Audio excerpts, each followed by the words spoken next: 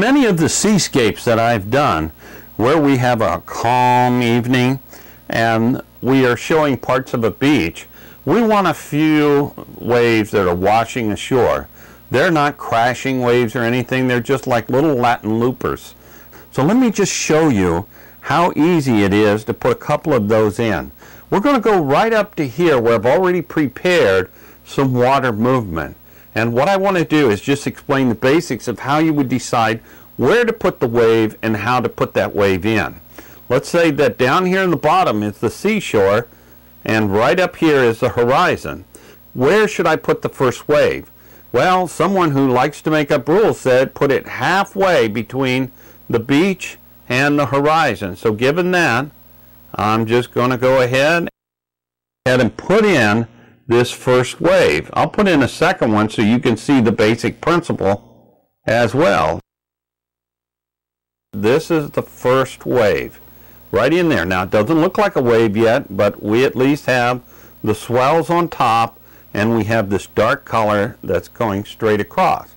Now, according to the same guy who makes up all these rules in life, says that the distance for the second wave should be halfway between the top of the first wave and the horizon. So we'll just go ahead and put a line in right there.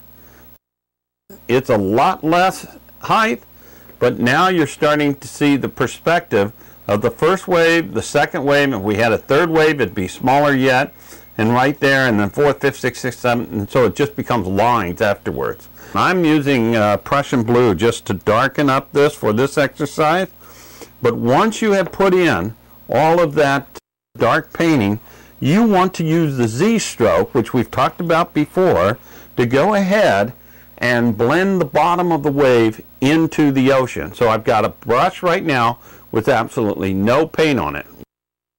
I'm going ahead and see that Z stroke. There we go, all the way across the wave.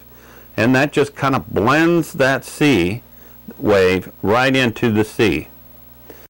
And then we'll come back here and do it for the little guy.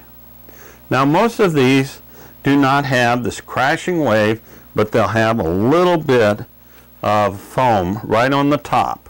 And it's what they call chop. So we'll just go ahead and load a little bit of light blue color right here on the very tips. See that? I've got it right on the very tip of my brush. And I'll just place it right there. See? Working so good. I'll just go ahead, place it back here as well. Then I want to clean my brush for the next step. There's not a lot of wave action going on. The water has just risen up a few inches and it's gotten to the point that it's so thin that it's just like crumbling to go back down to the bottom of the sea.